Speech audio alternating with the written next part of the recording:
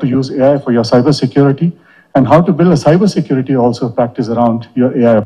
Northern Kenya's agricultural sector has been earmarked as one of the most viable investment frontiers, particularly in the agribusiness and livestock value addition sectors, with plans to stakeholders to increase usage of arid lands through smart practices. Now, according to stakeholders meeting at the Northern Kenya Impact Investment Conference in Nairobi, micro, small and medium enterprises operating in the region are key in driving the region's smart agriculture transformation.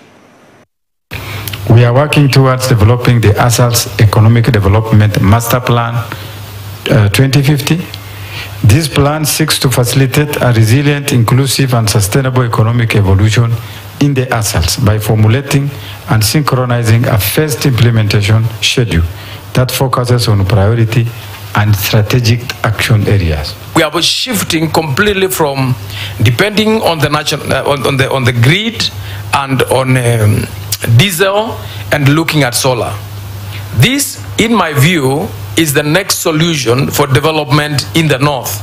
Being able to lift water from these rivers from underground and supply water for livestock production, for pasture and for domestic use.